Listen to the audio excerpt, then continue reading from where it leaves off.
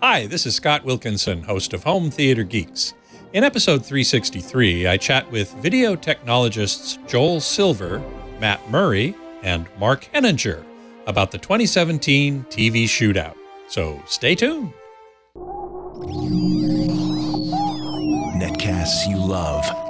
From people you trust. This is Twit. Bandwidth for Home Theater Geeks is provided by CacheFly at CACHEFLY.com.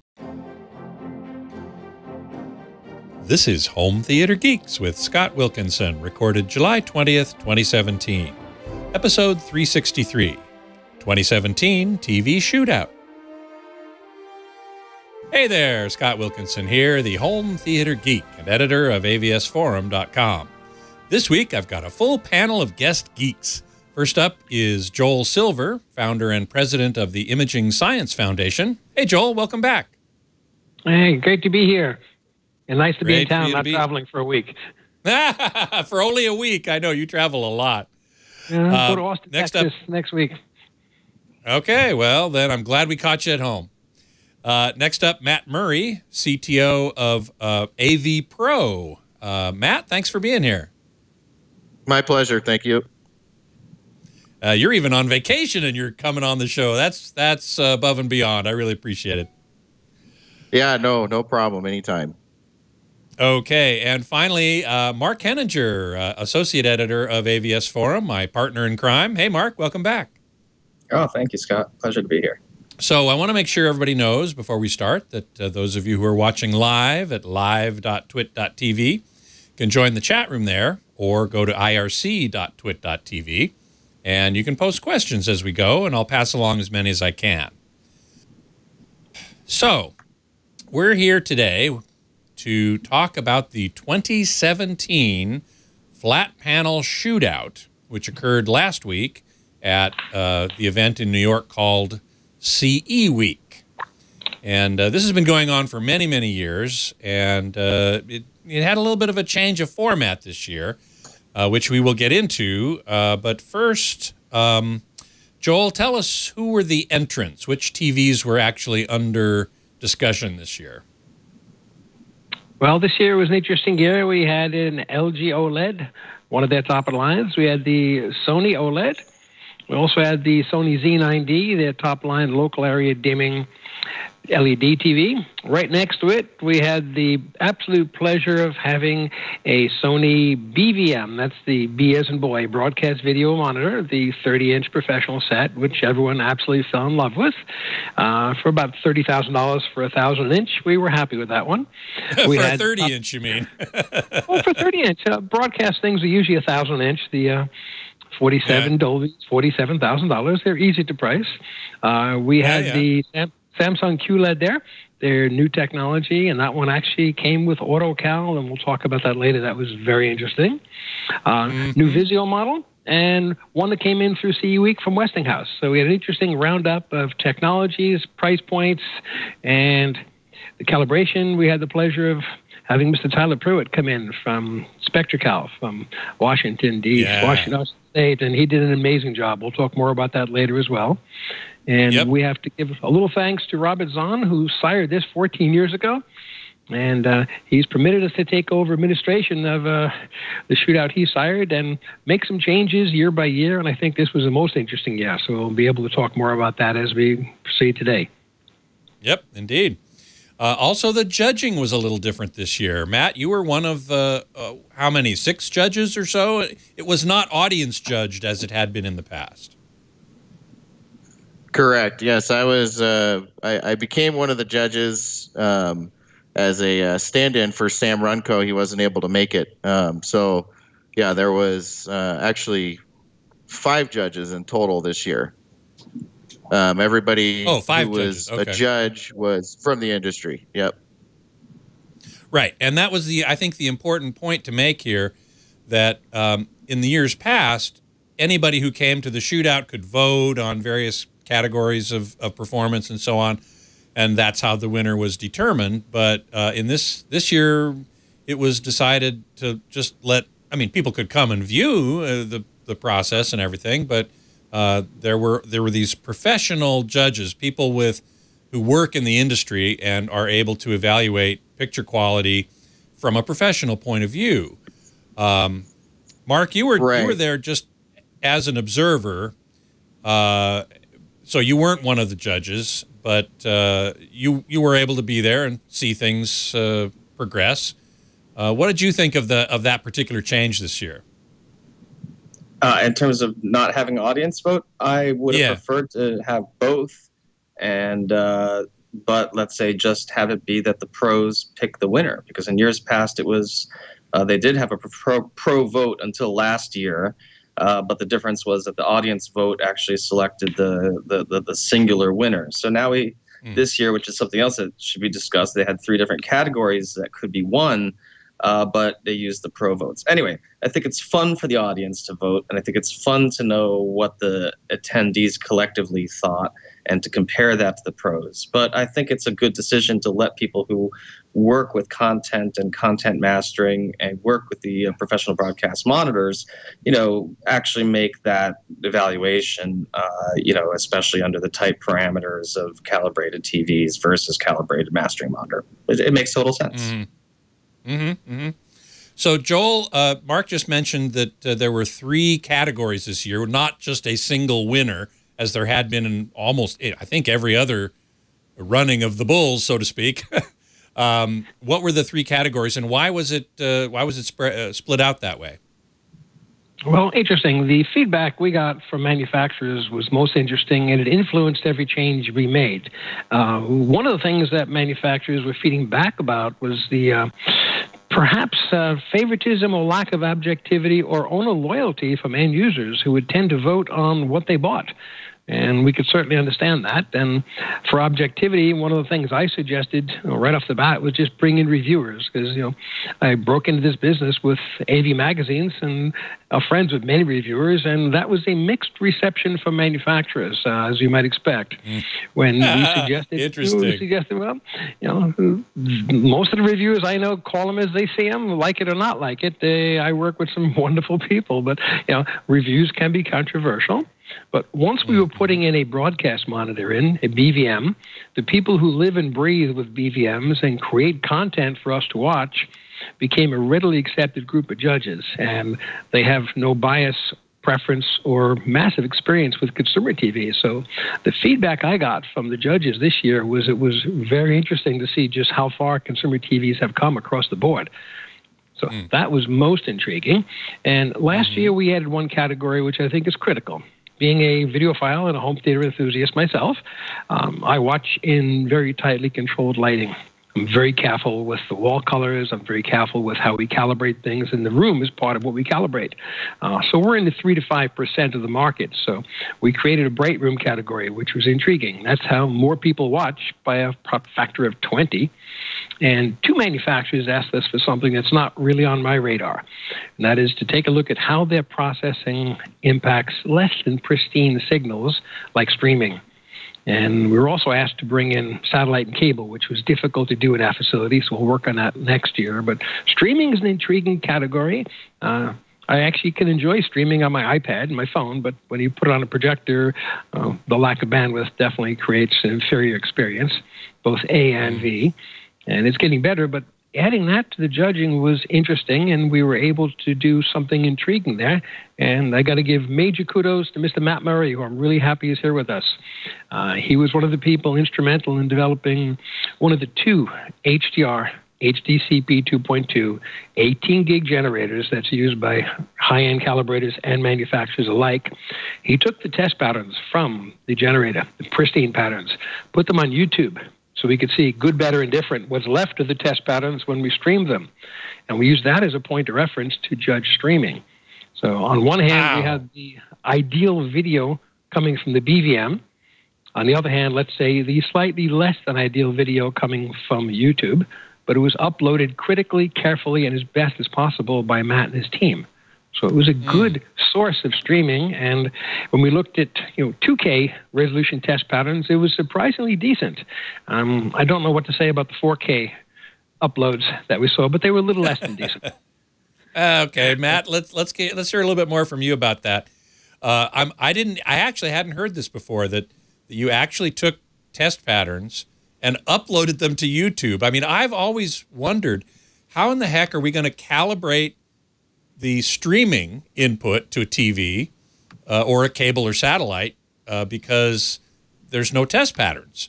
So the fact that you did that onto YouTube in order to sort of objectively evaluate how the TVs are performing via streaming, I thought that's brilliant.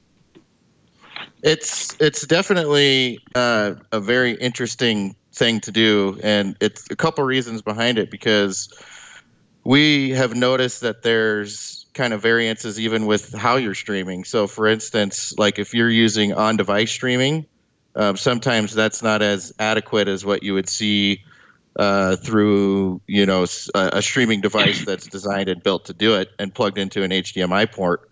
You're talking by on-device streaming. You're talking about an app within the TV, right? Correct. Yeah. So like if you buy a new TV and you just log into Roku or sorry, not Roku, you log into Netflix or whichever it might be directly from the TV, you may have different results versus some maybe device that was designed to pull in the online streaming and kind of help it out a little bit. And from a calibration standpoint, it gets very interesting because, I notice even on my equipment at home, if I can have a different video mode come into play based on which app I'm using. So it's something important that calibrators and installers definitely need to think about, certainly consumers, because, you may think you have a good calibrated display, but the second you turn on, something streaming directly from the TV or even a source that has HDR, you're in a completely different mode and you don't even realize that it's changed.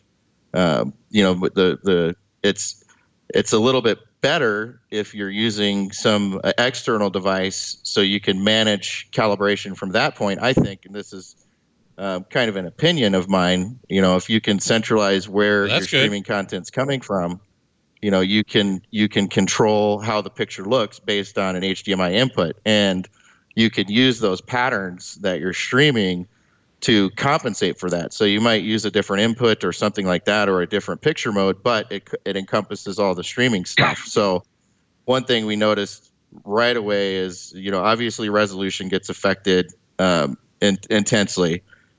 Different frame rates affect it big time too. But the most interesting thing was black levels seemed very much elevated when you're using on-device streaming. So that was kind of one thing that we noticed is, you almost have to do a completely different picture mode. So you can't really just calibrate a TV per se and have that black level carry over to the streaming content. You need a completely different setting. Now, you mentioned that I'm sorry, Joel. Can I touch on something? Because Matt's hit on a key point here. I want to actually do a little research with your audience right here. One of the things we were discussing was not only to have a streaming category, but should they be a streaming device category? So if you could ask your audience for feedback based upon their viewing habits, how many of them have actually had a better or worse experience with devices added onto systems as opposed to on-device streaming? And your audience, AVS audience? Yeah. Well, actually, I was just about to say. Yeah, they're pretty clever folks. Yeah, no, I've run into this with TVs, and I absolutely agree with Matt. I suggest using an external device explicitly so you can take full advantage of the TV's modes and have it be predictable. And I was just going to say that's certainly the consensus on AVS Forum, where people choose their streaming devices based on quality and having the whole video chain be predictable. So Mark, all I can do is is say, question, Mark. Yes. For next year, if we're going to discuss adding a fourth category for streaming device, would that make sense? And have people vote whether the streaming devices in mass were better than on TV streaming, and then vote for the best device? Yeah, I think that should happen. I mean, I've seen oddly even Dolby Vision measure massively differently when streaming through Vudu than off of a Ultra HD Blu-ray player. And with Dolby Vision, it should be, as far as I understand it, the same thing. But I guess because of the way it triggers picture modes, it isn't. And there's lots of confusion there. If you use the internal apps, there's no consistency. External device, Roku or Chromecast Ultra or whatever is out next year, maybe there's something new that's even more incredible. But yeah, a nice HDR capable, Dolby Vision capable, preferably, if such a thing is to be, whatever. Yeah, there's one now, Chromecast Ultra. Might be others next year. Hey, Mark, this is actually a great idea for a poll. Let's put a poll up on AVS forum that asks, have you tried the in-app? Comparing the TV in-app streamer versus an external box, which is better. We'll figure out exactly how to word it, but I think, Joel, your point is very well taken. That we can do some research. I'm looking for market research to take to the shootout next year and to take to the manufacturers. They simply say, if we're going to learn something at the shootout, maybe we should learn that improving on-device capability might be intriguing, and comparing it to device streaming, it's going to be an interesting and controversial part of the next shootout if we can put this together. And there's one last bit of depth there, which is after a few years, I mean, let's be honest, TV makers, don't pay attention to older models. If you switch to an external device, on a good platform, you can always be on the latest hardware and keep your TV for a few years. On TV. I love that you said that, Mark, because that's something I've been telling people too, is, I have a TV at home that just gave me a notice that said, hey, sorry, your on-device streaming apps are no longer going to be updated. So that introduces a whole other problem itself. So from an infrastructure standpoint, I'm 100% in agreement with that. An external device is key and critical. Yeah, THX1138 in the chat room is saying, I never use built-in TV apps. They are abandoned way too soon. If I could buy a dumb TV, I would. And I get that question all the time of, can I even buy a dumb TV? That is a TV without apps in it. And there aren't very many, except at the extreme low end of the price scale. But otherwise, you're going to get those apps.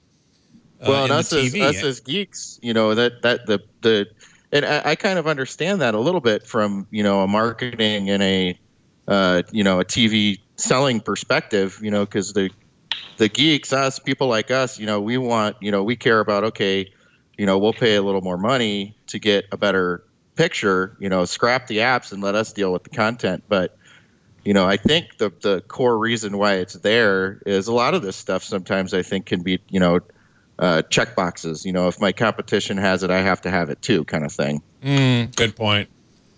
And Scott, I'd love to be able to go back to the content creation community and show them what their end users are seeing out there with various options open to them. One of the things we asked for and couldn't put together this year was for someone to bring a drive with their content and stream, so we could actually see direct from the drive, then degradation from a disk, then degradation from the stream. Oh, man, wouldn't that be an interesting experiment? Nice. Well, we posed it, and I will tell you, we had a lot of people from content creation toured the room to see what was going on, and the consensus we got was if we knew what this was all about, we would have been part of it this year. So I think they recognized good things about their pictures and problems that they're seeing, and it's nice to get them involved in the consumer side of things. Now, we did have a number of people in creation that wanted to partake and weren't permitted. One actually was busy making more 70-millimeter projectors for Dunkirk work, so we lost one judge there. We did lose 4 judges last minute, and we lost some that companies didn't permit them to do it. One prominent gent who, please remain nameless, but he's one of the great experts dealing with Dolby Vision. He has a pulsar monitor he works with daily. They have a relationship with someone in Europe that precluded him attending. So next year, after this publicity hits, which has been big, and now that the community understands what we're trying to do, the reception from content creation in New York City was excellent. They loved the idea, and they even had compliments for almost every single set. They were surprised how well they calibrated.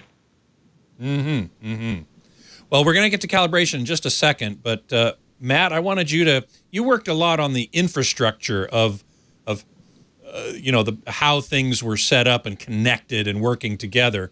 Could you give us a little bit of an idea of how that was, what was going on there?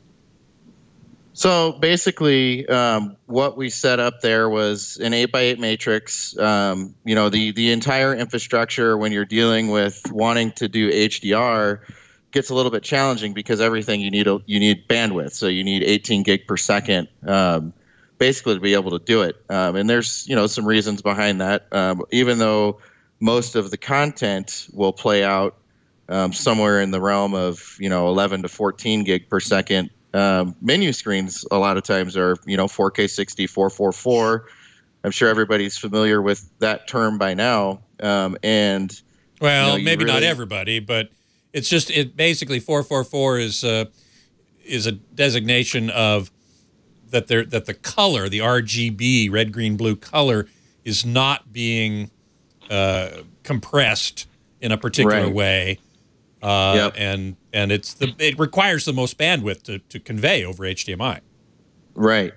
Yeah, and so, you know, we used a 18 gig switcher, a AV Pro Connect 1, and we also used cables provided by Metra. So those were, you know, carrying the signal, and they were good long cables, HDMI copper cables. One of them was a active optical cable that, you know, we used for one of the displays. But, you know, all things being equal, we wanted to maximize what was being displayed on those TVs. So, you know, we went through a little bit of a kind of background knowledge that we had just in how kind of these things work. You know, I've done luckily a lot of distribution for 18 gig and have helped on a lot of projects. So we kind of had some insight already, but, you know, we made the decision to play out the Blu-rays, and basically the format was 4K 24, 444, and it was 12-bit deep color. So that was what we were running for HDR. We tried to do 422. Unfortunately, that signal is not as widely accepted and creates some issues for, you know, infrastructure and displays and things like that. And, you know, 420 was, we tried that out as well, but that's even a less accepted signal format when you're talking, you know, 4K 30, 4K 24 kind of film frame rate type space. But we got it all set up. And Matt, when you say accepted, are you talking image quality or no picture, or both? Well, I mean, it's well, if you use 422, that introduces a lot of banding type issues and stuff into displays. So we obviously didn't want to do that. So we wanted to give as good of a signal as we can, and that's why we went with the 444 format instead. And did you have instances where settings actually created a no picture circumstance where you couldn't get sync? That happens often when you try to do 4K 30 or 24 and 420 with deep color. Oftentimes that's an unsupported format. I should say, just to make sure everybody understands. All TVs to work. Yeah, that was the only way to get all TVs to work, I guess, was 444. Yes. 422 and 420 are more compressed color formats. And in fact, 420 is how color is stored on Blu-ray and Ultra HD Blu-ray. But the player, once you play the disc, then expands that back out to 444 by the time it sends it out. I guess you have a setting in many players that you can select what goes out, right? You can. It's some more so than others. You know, from an infrastructure standpoint, what we're finding oftentimes is you don't always have as much control as you think inside of a source device. So oftentimes you're relying on EDIDs, which that's the identification information that a source relies on to say, okay, you know, I'm prepared to send HDR out of my HDMI output because you're telling me that you can handle it. And what we're seeing EDID, by the way, is hang on a second, Matt. EDID stands for Extended Display Identification, which basically the TV sends back along the HDMI cable to tell the source device, say a Blu-ray player or UHD Blu-ray player, here's what my capabilities are. Right.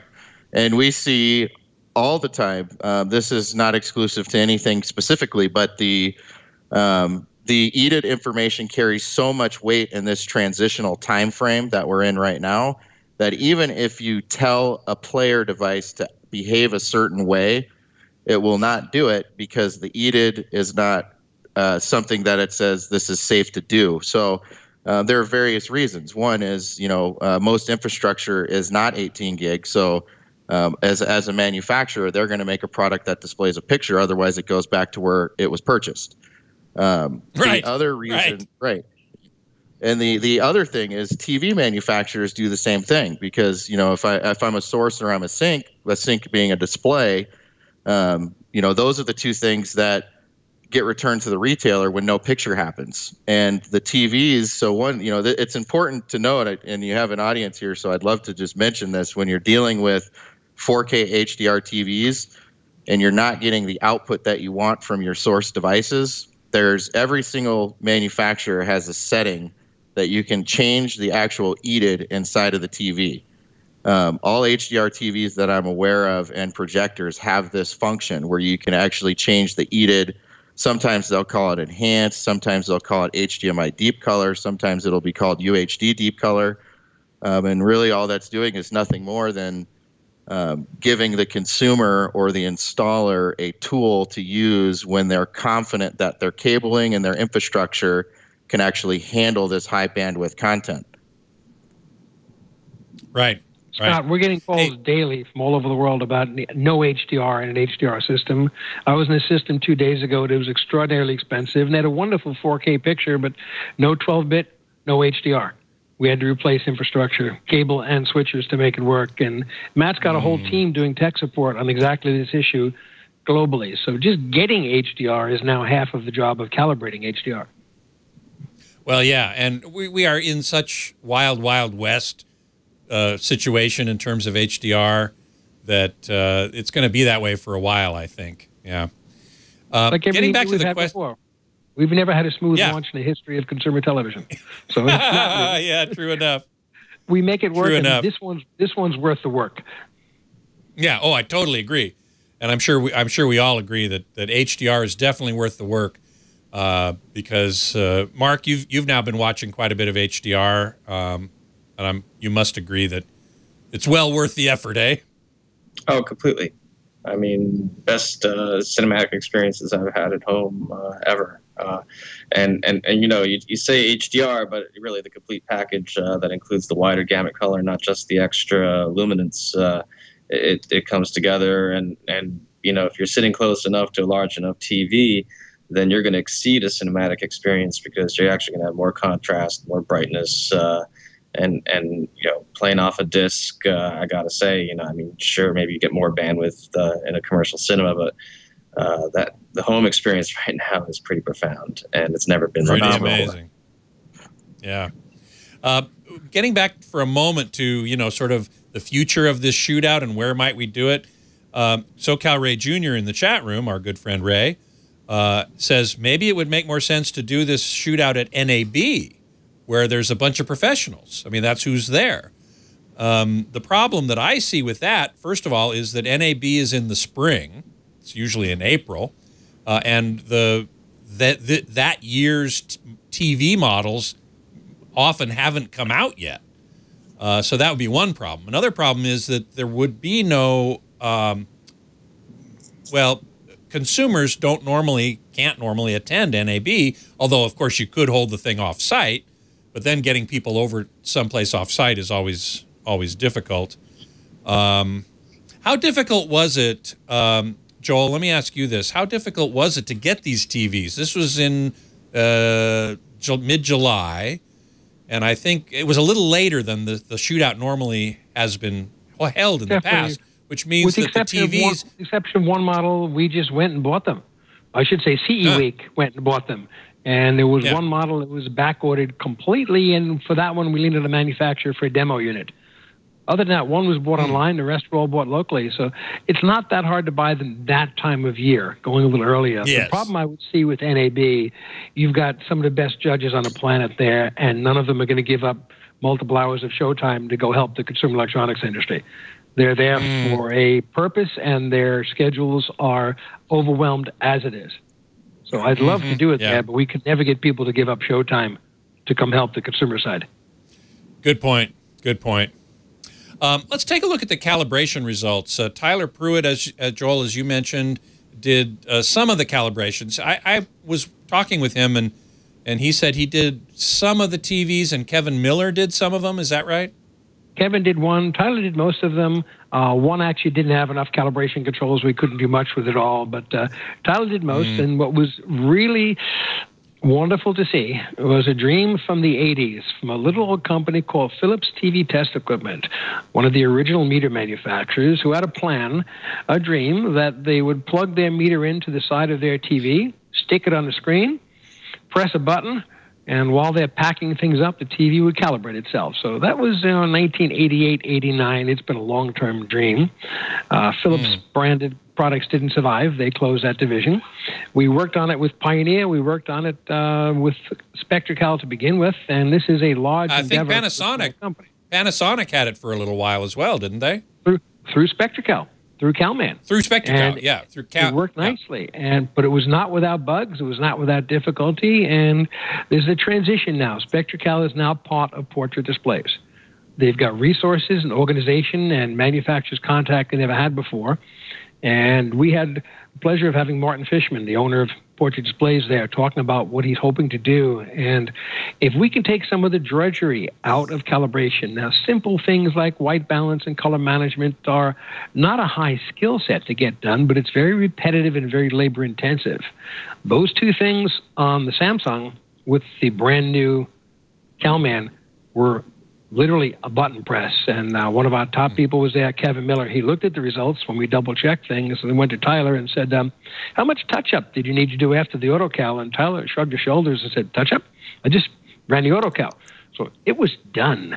So if we can free up time and get the average result to be dramatically better, Portrait Displays is onto something here, and we've been looking for this for a very long time. So they've now got resources, and Tyler demoed it. He did a really good job, and the Samsung flatlined automatically on color management. Well, let's take a look at that. Actually, we have the calibration results from all the TVs. Let's start with the Samsung Q9. But before we do, Joel, I want to make sure everybody understands what the calibration equipment was that we were using, that you guys were using at the shootout. Well, fortunately, we were supported by Konica Minolta Sensing. They sent us a CS2000, about a $37,000 reference meter. We used that to program the Klein K10, so the color accuracy of the CS2000 was programmed into the Klein for every TV set, which is one of the things CalMan does. So we had reference quality color equipment lined up to do a profile for every TV in the room. And I'm very astonished by all the support you guys got. That's great. Well, amazing. They're looking at the consumer products a little bit differently. They're getting, to respect our products now. They're no longer just consumer junk. They're seeing really good pictures. And remember, on the content creation side, they're buying client monitors to see what their work looks like on consumer products in every studio. So, and they've had some difficulties getting past what they used to look at, which was CRTs and plasmas. So they're jumping on to newer products, and as you've seen, the last few years have been wonderful for consumer TV. They need to replace all the client monitors with current models, which is one of the reasons we wanted them to see this year's TVs. Yeah. All right, let's take a look at the calibration results. First of all, the auto calibration of the Samsung Q9, which is their QLED TV, top of the line. These were all flagship products, by the way. So if we take a look at the Samsung Q9, it's ruler flat in the grayscale, and we go on to the next page. Gammas, again, ruler flat, and this is in SDR. Moving on to the next one, saturation sweeps. Those look a little off to me. but I'm not quite sure. You know, you can see those dots are not actually lining up with the squares, which are the targets that they should be at. Scott, what we reference there is a sweep from a PVM. We use that in all our trainings. And the PVM, as opposed to a broadcast video monitor, professional video monitors are $5,000 20-inch TV sets, and they don't line up quite perfectly either. So if we get to PVM performance on a consumer set, I celebrate. Okay, fine. Good. Next page, we will see the P3 saturation sweep. Again, it looks very good. It kind of starts not being perfectly accurate out at the high saturation points, but that's to be expected. EOTF looks great. RGB balance, not perfect, but still probably well within, you know, the limits of human vision. Anyway, I think that's probably it on the pages for the Samsung. So let's take a quick look at the LG E7. We can see, Joel, as you mentioned, the RGB balance is just flat as can be. The little point in the lower right corner is right where it's supposed to be. As we move to the next page, we can see this is the another look at the grayscale, and again, it looks very flat. The EOTF, electro-optical transfer function, looks really good, right on the money. Everything looks excellent. Go to the next page. I think we'll probably see color. This is the saturation sweeps in the color space color gamut known as P3, and that looks right on the money as far as P3 goes. Doesn't get out to BT 2020. BT 2020 is a larger gamut. And also I think a largely non-existent gamut right now as far as content's concerned. Yes, exactly right. We'll get there one day. It's a great mathematical goal. It's based on Pointer's gamut, which goes beyond what we can talk about here. But it is a wonderful idea that we'll grow into one day. Mm-hmm. Although, Joel, I'd love to have you back on the show. Ready right now. Love to have you back on the show sometime to talk about that particularly, because there are those, for example, Joe Kane, who was on the show a week or two ago, said that he didn't think BT 2020 was actually something to aim for or to strive for, that there were problems with it.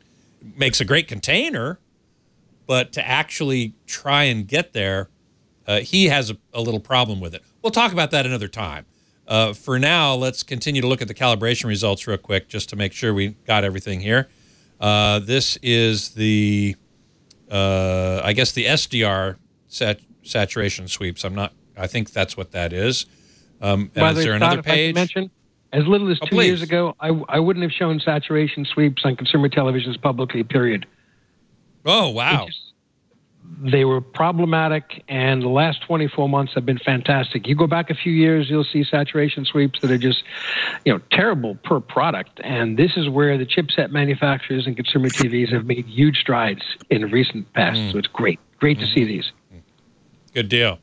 This is just the gamma tracking for SDR again, and it looks very good, except a little bit at the high end, but nothing terrible.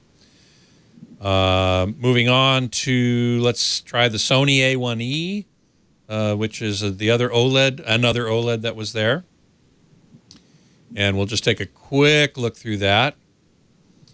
Here are the SDR saturation sweeps. They look quite good. Moving on. Had a little bit of deficiency in green at the top end. The grayscale had a little bit more error in it, it looked like. Moving on, this grayscale looked really good. Moving on. Saturation sweeps again. Joel, as you said, these are all looking really good. I think we can, Josh, if you can keep moving along, I'll ask Joel that the results look pretty good across the board. I'll concur, and the colorists were very impressed. This is a new thing for consumer, and it goes right down to chipset level and manufacturers' interest in making better products. So I think you shouldn't spend that much more time going through all of them with limited time we have. The trend was I that agree. Tyler could sit here and look up at his work and just sort of nod, and the colorist looking at it looked at the work and sort of nodded. And this is a relatively precision row of TV sets, with the exception of one low-price TV set, which was way off, but that didn't have the controls to make it correct. So hopefully next year, really low price. that's a lot of controls. Yeah, really low price. In fact, let's take a quick look at that one while we're talking about it. That's the Westinghouse. As a point of reference, that would be great. Yes. And that point of reference would have been kind of normal not too many years ago. What you're looking at is a wonderful progress. So all the TVs except the Westinghouse looked very similar in their calibration. Here we see there's a little bit of there's a little too much red, a little too little blue. The white point's a little off. Move on to the next one. Holy smokes, that gamma is not looking very good at all. And that was typical. And this is after calibration. There were no calibration controls for gamma. Couldn't help it. Couldn't in this TV. Right. But Mark, you said that this set was way inexpensive, way less than the rest of them, right? Sure, I believe it's $1,000 or under $1,000 if it's on sale. I think it's well under $1,000. But I will say, I'm getting reports from the field on $300 and $400 TV sets. They calibrate well. In fact, Matt Murray bought some inexpensive ones for training and called me up, chuckling that $400 TV came in bad and dialed in beautifully. Yeah, I had that same experience with the $600 TV, 55-inch TCL was really good. Yeah. Mm-hmm. So these are wonderful times for calibrators. We can make reasonably priced things look really good. I mean, you may not get the intense blacks of the best sets and the niche you're looking for the best in HDR, but you're looking at 1/4 or 1/5 the price, and you're still getting a nice picture. Yeah, but not this TV. Yeah. Kay Lou in the chat room is asking a question. When calibrating a TV, is it all done through the standard menu, or is it necessary to go into a secret menu, or what we often call the service menu? Well, I can comment on that. I mean, many times you may not like the picture on the TV when you went into service mode, but you had a picture on the TV when you went into service mode. So we do not advocate anybody going into service modes in any modern TVs. One of the great relationships we've had with virtually every manufacturer is getting the old service controls out of service, put them in the consumer. And one of our top calibrators in Florida just turned 2 TVs into bricks in the last couple of months by going into service. What used to be a nice little change. So, we've moved them out into the consumer side. If you're going into service mode on your own TV, that's fine. But none of our calibrators are ever advised to do that. Stay out of there. You don't belong there. Mm-hmm. I totally agree. And I've seen that trend as well as a reviewer. Over the years, it used to be you had to get into a service mode to do any real calibration. Now you really don't. You still need... Matt's company used to provide a library. We used to feed them for distribution of service modes. It was normal. And in a generation before that, you used to take the back off the TV and turn screws. So, yeah, right. Little trim pots with a tiny little screwdriver. We've all done it. You take a stress test. You put your fingers inside the TV set. So, we've now come to the modern era where virtually all the TVs have controls accessible to consumers. It's easy. Mm-hmm. Mm-hmm. Joel, what were the judging criteria specifically? I mean, you said there were three sort of overall categories: studio lighting or home theater, dark room, bright room, and streaming. But within those, I assume people were looking at contrast, color. Well, let me actually give you the matrix that we talked to a number of people about and finalized on. Out of a 100-point scale, the judges were permitted to give up to 40 points for dynamic range, which we still consider the single most important parameter of electronic imaging. So up to 40 there was possible. For color saturation, up to 20 points. For color accuracy, nicknamed colorimetry, up to 20 points. So the sum total for all color parameters equal dynamic range, and the final 20% motion artifacts and resolution. And looking at the content creation folks who grew up on CRTs and plasma, all the current products have motion artifacts. All the things that make a picture, display, and hold it are more difficult for colorists to live with than what they were raised with. So they all have some difficulties with current sets and fast motion. So nothing is perfect, and because we'll still say there's no perfect TV. The common question I get, anytime I'm at a show or a meeting is, what's your favorite TV? My normal answer is, what's your favorite screwdriver? I mean, if you tell me about the room you're in, the content you're watching, the angle that you're viewing from, the light control in the room, and where you sit, I can start to give you a recommendation. But you can't just rattle off the perfect TV. It doesn't exist. Doesn't exist. Yep, I totally agree. Or just go buy a BVM and sit 3 feet away from it. Yeah, right. Yeah, spend $30,000 on a 30-inch TV, sit 3 feet away from it, you're fine. You're good. Well, that's what the guys in content creation do. They do it all day, every day. They're spoiled.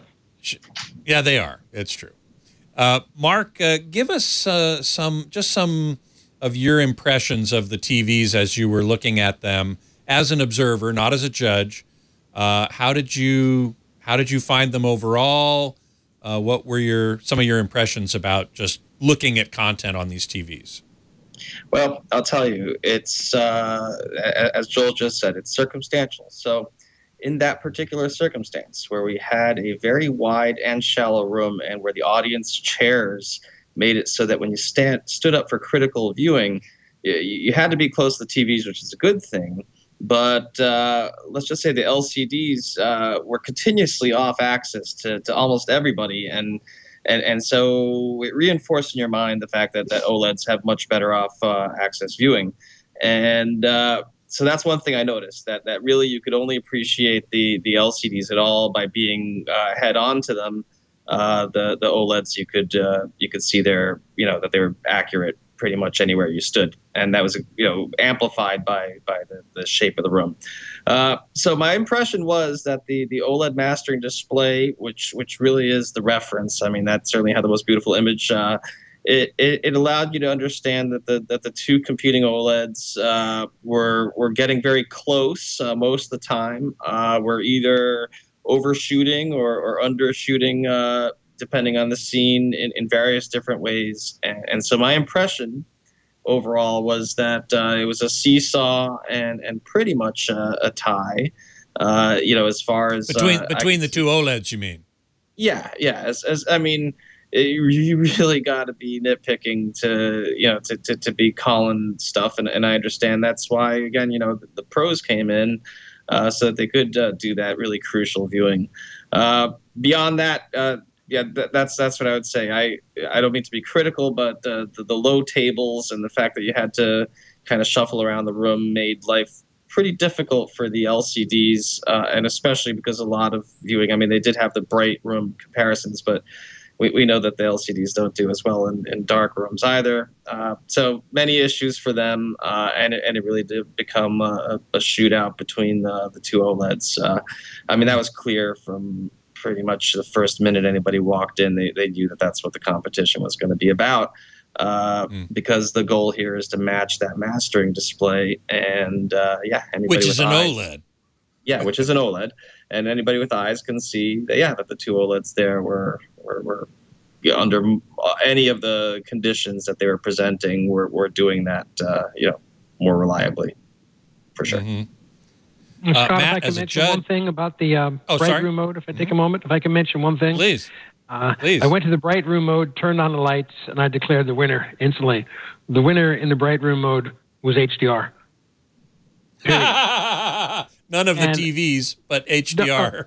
They all perform dramatically better. And, Robert Zahn, being a retailer there, he's dealing with real-life people all day, every day. And we have more bad rooms for video than good rooms. The best tool we've had for bad rooms has been HDR. And we had one reviewer that you and I both know well who was sort of complaining to me. He only got 900 nits out of his TV he's reviewing. He wants 1,200. I had to remind him that we used to get excited about 150. Yeah, right. Okay, so this was fantastic. And getting the public involved just to see their faces when Matt pressed a button and enabled HDR and every TV just basically took off and went bright and became watchable as opposed to unwatchable. This is a big deal, and at this coming CEDIA, I'm going to be teaching a course on front projection in media rooms with HDR. which makes them functional in rooms we couldn't use before. So Mark was saying this before. This is not a small incremental improvement. It's a combination of 3 or 4 major things between the HDR and a wide gamut, better bit depth, more resolution. It's a plan from 2012 that's starting to come to fruition. So throwing that in front of the judges, even into bright rooms. And yes, Mark's right. The LCDs, you do have to be in a narrow cone, both up and down and left and right to appreciate them, but that's the nature of the beast. But, you know, down here in Florida where I live, we need them in some of the brightest rooms because that's the only thing that will compete with the 20-foot high windows we've got in some of these luxury homes. Once you get to that, it's a different environment. How good the anti-reflective coating of the screen becomes important when you've got a bright room with white walls and furniture and all that. So yeah, your own reflection in the screen is the worst image quality artifact that I know of. I mean, it's the last thing you want to see. So and that's not a problem in a dark room, but in a bright room it is. So yeah, just a completely different set of qualities come into play. And I agree, HDR is just spectacular. Once the planet Earth footage that fills the full screen and is full of really intense color. That's like your summer beach house. Coding. I serve on the Infocom Contrast Committee, and we've been testing quite a few direct views for signs and chat rooms and telecommunications. The coatings are a science to themselves, and they're getting better as well. Now you talk about cameras and lenses and what you pay for. And, the coating is really important in getting that high contrast out of the lens. And you know how much you pay for a lens that has good coating on it. And then I was thinking, my goodness.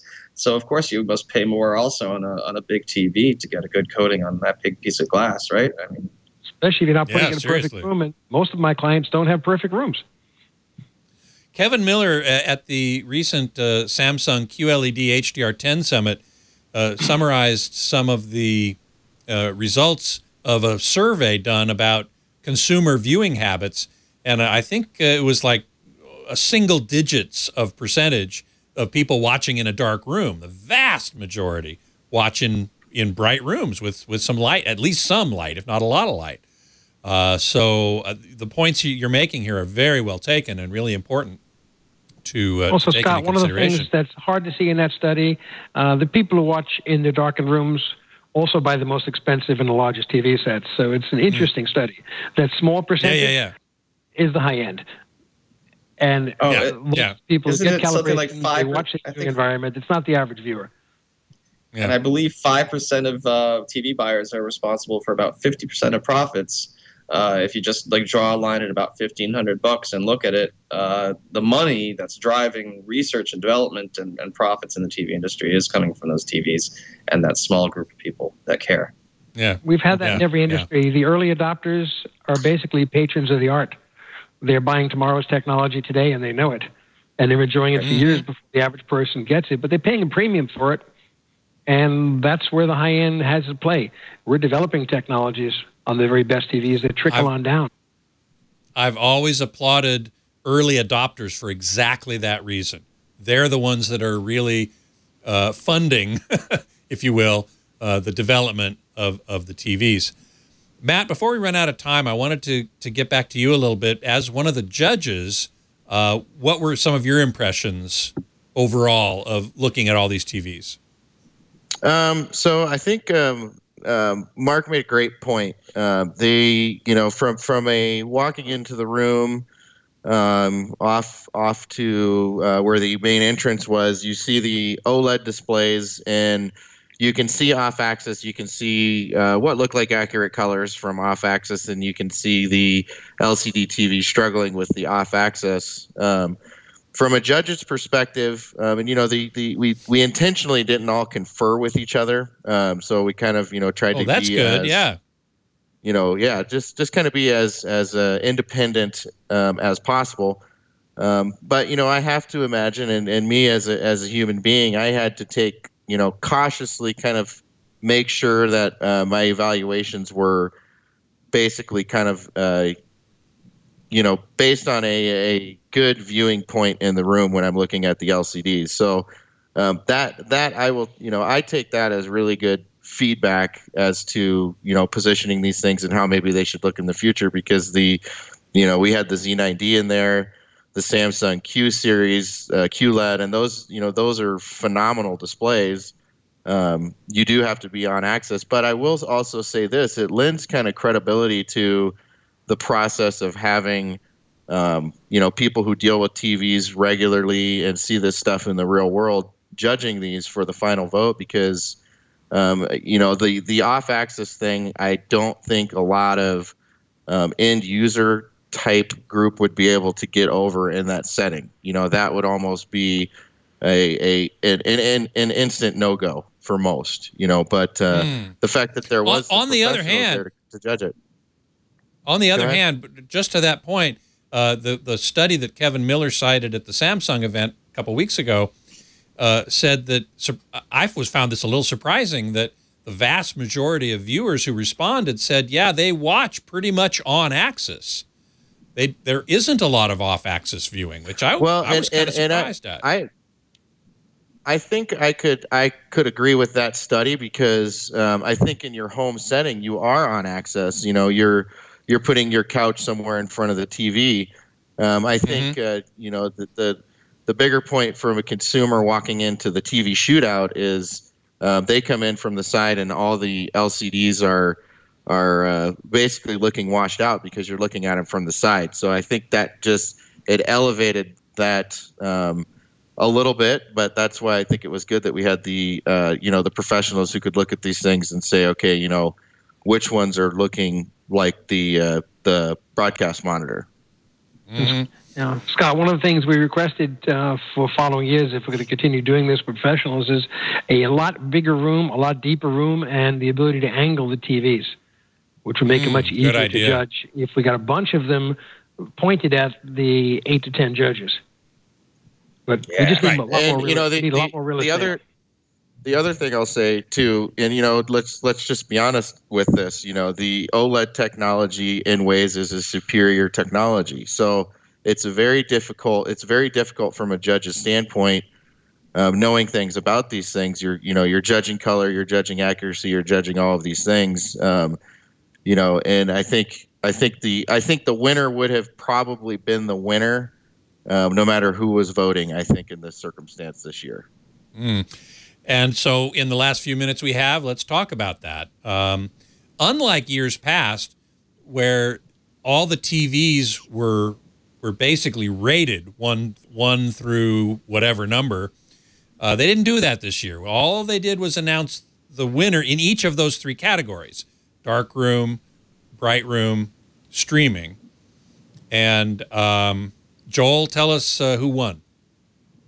Well, LG actually won all three categories, and it was intriguing. The LG E7 OLED.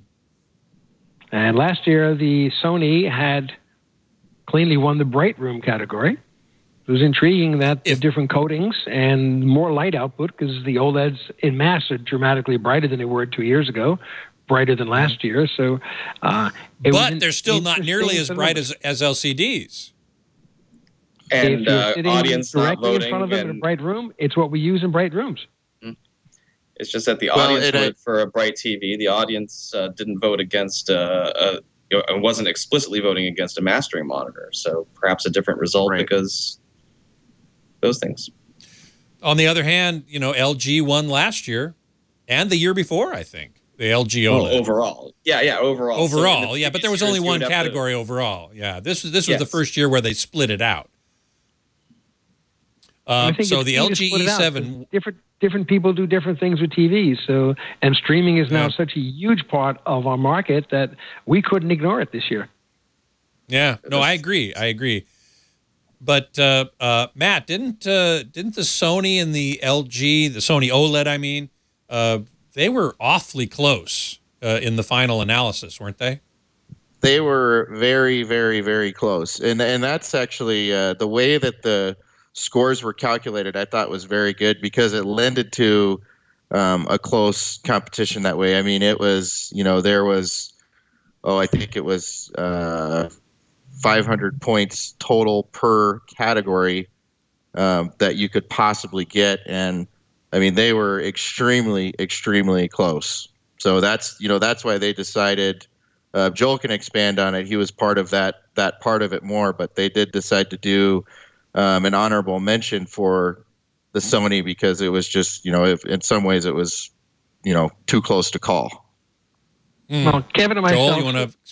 Well, I could say Kevin and I decided, we weren't voting, we weren't judging, we were doing calibration, supervision, and we were pointing to different content, and we let the judges do what they want to do. We didn't even want to see scores, but we were asked to just take a look at the percent differences, and the percent difference was minuscule. And I think Mark mentioned it, the toss-up between the two was a very tough thing. I was very happy not to be a judge on those two. It's tough. But I will say one thing. One of the judges looked at the TV, asked us to pause something, and said, this scene looks brighter. Now, I took out a brand new Minolta LS150. It's the most accurate luminance meter in the market. We use it for research at Infocom. And we took the meter and pointed to the exact spot on the screen that he saw a difference in. And it was 5% different in luminance. And he picked it up from 20 feet away and got up and confirmed it. So these guys living in front of BVMs, their eyes are not quite like the average person's eyes. We consider anything under 10% invisible. He saw half that and walked up and confirmed it. And, dynamic range still being the most important part of things, he found that to be more dynamic and voted accordingly by a small amount. Mm-hmm. So I like the Matrix. We're going to stick with the Matrix.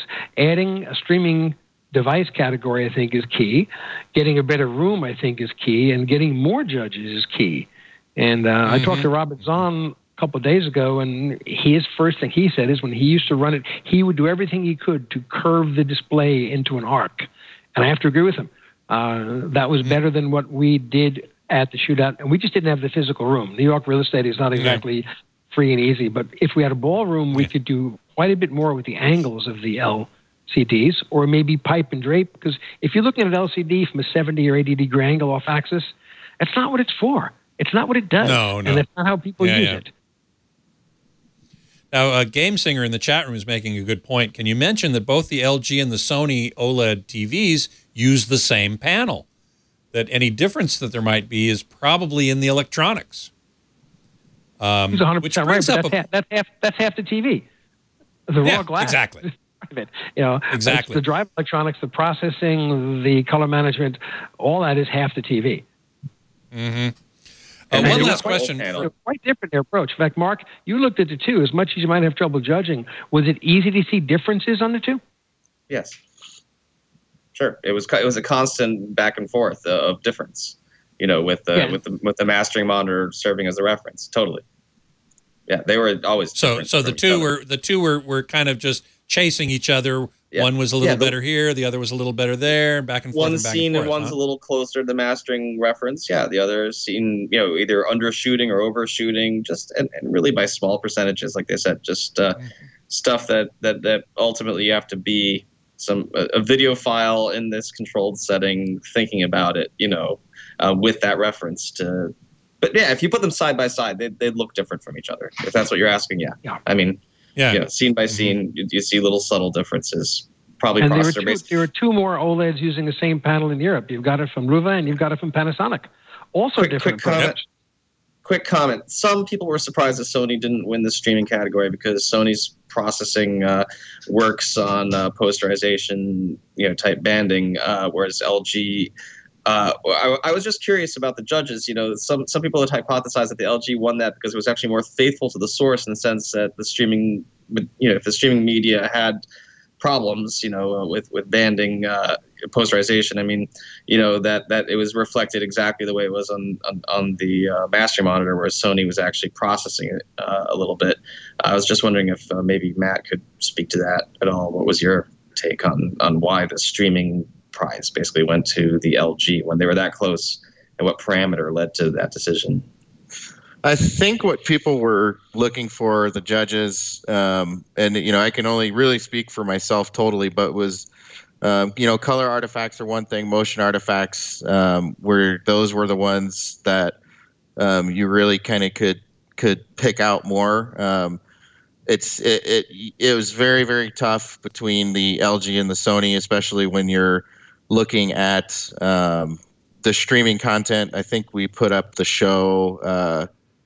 It was called Meridian. So, Meridian. Yeah. Mm-hmm. So so when we put that show up, and you know, this is basically why I made the decision I made. During some dark scenes, there seemed to be a lot of blooming during parts where it definitely wasn't supposed to be there. And I think what you said is probably pretty close to right on, is because something is being added when it shouldn't be there, is probably what some people saw. Blooming on a OLED would have to be. Well, added. yeah. Right. Matt, one last question. How the two OLEDs, I think we can all agree, were very, very close to being equally good. How big was the gap then to the best LCD? I have to say that was pretty close. I mean, not you know, a finite hair close to the two OLEDs, but the you know, especially the Z9, you know, that's a very compelling display because it does have brighter highlights and kind of specular things like that. But you know, I think the dynamic range, it is better on OLED still, even though the LCDs can deliver more brightness. So that's I think you know, an important thing to kind of consider. Okay, cool. Well, listen, we've come to the end of a fascinating hour. I want to thank you all for being here. Let me start with you, Joel. ImagingScience.com is the website, and as the master of ceremonies and head honcho of this event, I think you did a fantastic job, and I look forward to next year. Thank you so much for being here. Also tell you, I learned a lot doing it, and talking to the people in content creation, looking what they think should happen on TV sets, we all learned a lot. So this is an interesting turn of events. And again, I've got to thank Robert Zahn for permitting us to administer his baby, and people at CE Week for giving us the real estate, setting things up, and we had a lot of people helping. So the amount of time we had to set up was small. The amount of people who helped was large. I couldn't begin to thank all the people here, but they know who they are. We appreciate their efforts, and we all learned. It was interesting. And thanks for giving us the opportunity to talk about it with your audience. You bet. You bet. My pleasure. Matt, thank you so much. Your website, avproconnect.com. So that's where people can find out about you. Thanks so much for being here and for being one of the judges. No, my pleasure. Thank you for having us here today. Definitely anytime you have questions about HDR connectivity, reach out. I'm always happy to go on site and help make that stuff work. Oh, fantastic. Well, I'll get you back on the show sometime. We'll focus on that topic. That sounds like a great idea. Thank you. And finally, Mark Henninger, my cohort and friend at avsforum.com. Thanks so much for your insight here as well. Yeah, thanks for having me on the show. And thanks, Joel. Thanks, Matt. It was a great shootout. And appreciate being able to see all those TVs brought up to that, you know, tip-top level. And yeah, so really enjoyed it. Yeah, very good. You can always find me, of course, at avsforum.com as well. You can email me at scott@twit.tv, and you can follow me on Twitter at avsforum, where Mark is also found on Twitter. You can always find previous episodes of Home Theater Geeks right here at twit.tv/HTG, and on our YouTube channel, youtube.com/twit Home Theater Geeks. Next week, Mark Henninger will return, and he and I are going to answer chat room questions. So be sure to get your questions ready. I'm especially looking for beginner or newbie questions because I've gotten a lot of requests for that over the years of Home Theater Geeks, and we certainly would like to help those of you who feel a little overwhelmed with all of this stuff to become less overwhelmed. So regardless of what your questions might be, bring them along next week, post them in the chat room, and we will be very happy to discuss them. And I do hope you'll join us for that. Until then, geek out.